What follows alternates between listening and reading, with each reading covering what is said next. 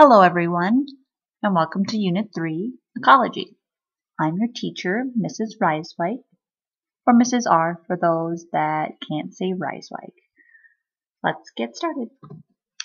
Starting with Section 1, Introduction to Ecology.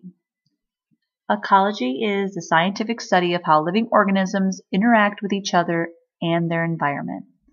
You guys will be asked to watch a short video clip of the movie Lion King. That's why the picture is here. And you will be asked to identify the organisms that are in the movie as well as some of the environment's factors. Starting with biotic and abiotic factors. Biotic factors are the living properties of an environment, while the abiotic are the physical or the non-living properties of an environment. So the biotic would be things like the animals and the plants within the environment, and the abiotic would be things like temperature and weather and how they affect the environment.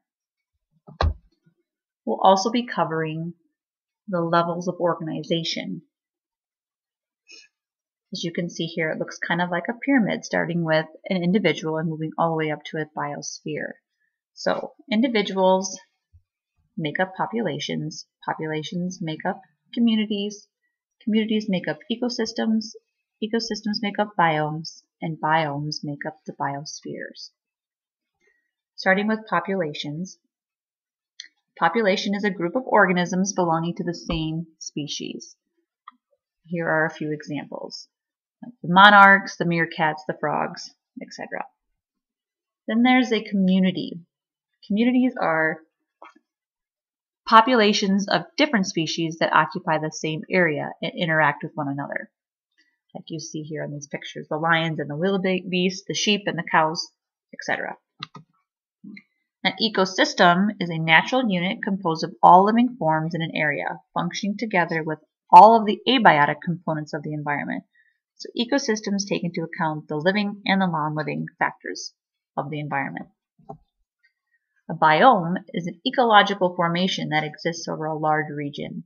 Examples of these would be a rainforest, the desert, or the mountains. A biosphere is the portion of the planet that's occupied by living matter. The Earth would be considered a biosphere. So Section 2, populations. We'll go a little bit more into depth about populations.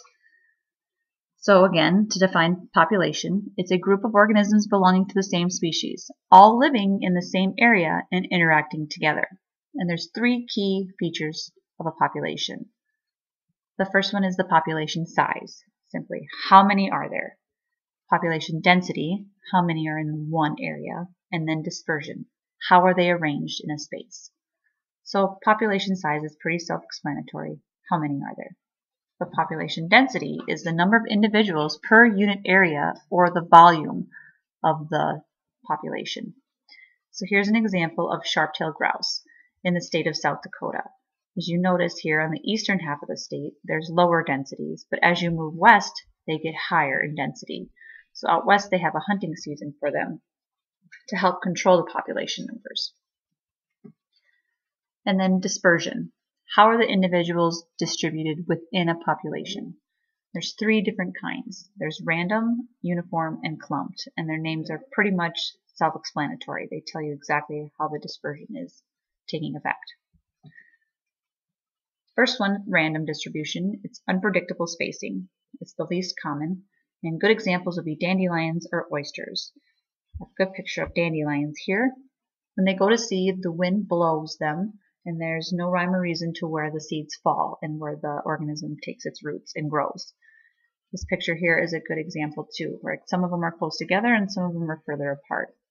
I couldn't find a good picture of oysters, but oysters are a good example of random distribution because they are lifted and taken by the ocean currents and kind of scattered wherever. And there's, again, no rhyme or reason to where they land. They are just taken by the wind currents or the ocean currents, just as the dandelions are taken by the wind. And then there's clump distribution. It's the most common type of distribution. The distance between the neighboring individuals is minimized, so they live close together. It's characterized by patchy resources. An example of these would be African wildlife during dry seasons, like the elephants and the antelope, wildebeest, lions. They all are going to be found clumped together around the water sources because that's their only source of water they need to be able to survive. Wolf packs are also another good example of clump distribution. They stay together for protection reasons, to raise their young, and then also for hunting. And then there's uniform distribution. It's when the organisms are evenly spaced.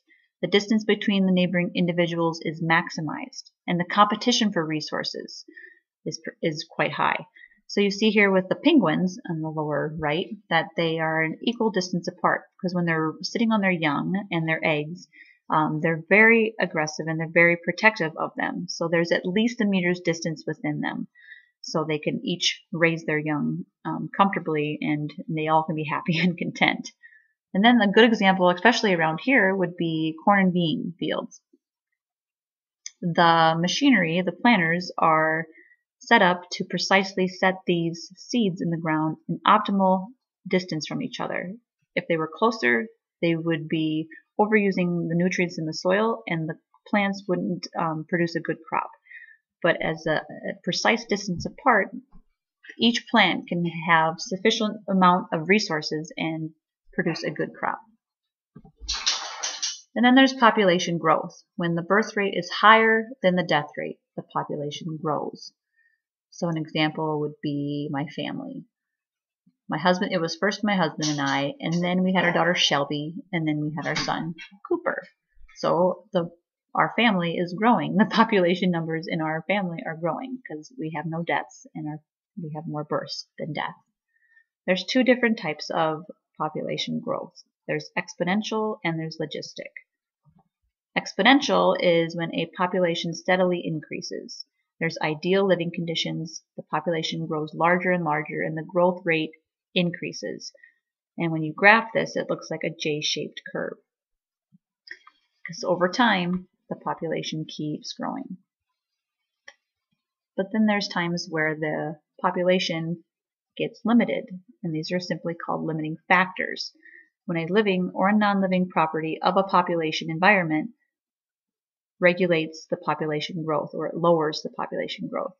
This could be due to like the food supply or the limited space. Then there's logistic growth, where a population grows until it reaches its carrying capacity, and this is identified by the capital letter K. On a graph, this makes an S-shaped curve. Higher population levels increase competition for limited resources, and this leads to lower growth rates, and eventually the growth rate will stop and increasing the population becomes stable. So that's why it makes the S curve. It'll start, it grows, and then it kind of tops off here, and it'll remain there as resources allow.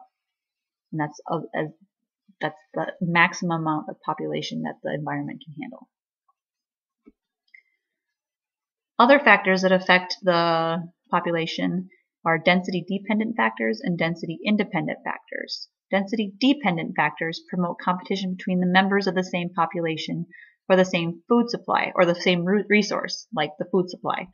And density-independent factors are influences outside the population through other means, like the weather. And individuals can be, or organisms can be identified as either K strategists or R strategists. K strategists are species with a long lifespan. They take a long time to reproduce, and population numbers are smaller. While R strategists are species that reproduce quickly. They have a short lifespan and are limited by density-dependent factors. An example of a K strategist would be an elephant. They have a long lifespan. They can live to be around 30 or even up to 50, I believe. And they take a really long time to reproduce. They only produce one calf about every other year. And then their population numbers are much smaller when you compare them to an R strategist like the mosquito. A mosquito reproduces very quickly. A female can lay anywhere from 100 to 300 eggs at a time. And she lives for anywhere from 3 to 100 days. So in that lifetime, she can lay up to 3,000 eggs. And they're limited by density-dependent factors. So if they don't have food, they can't reproduce. So when you compare the case strategist, the elephant, that only produces one offspring every other year, as opposed to the elephant, or not the elephant, the mosquito, who produces like 3,000 offspring in a matter of 100 days. It's a vast difference. When thinking about population, it's important for ecologists to do sampling, where they can estimate the number of the population. The population is counted in a specific area. That's what sampling is. The number is multiplied to calculate the total number of individuals in an area. It's used when it's impossible to count the entire population. When they're counting worms or bacteria or even fish, there's no way for them to count every single individual. So they use a technique called mark and recapture. A select few are captured and then they mark them. And then they come back the next season and a few are recaptured as well as some new ones, and then they mark those. And then they use a formula to determine the number in the population. And this is used for roaming animals like mountain lions and elk. And you guys will actually be doing a mark and recapture technique to estimate the amount of a population. You'll actually have beans in a bag and you'll have to estimate how many are in there by using this technique. But this concludes Section 3.1 and 3.2 of your ecology notes.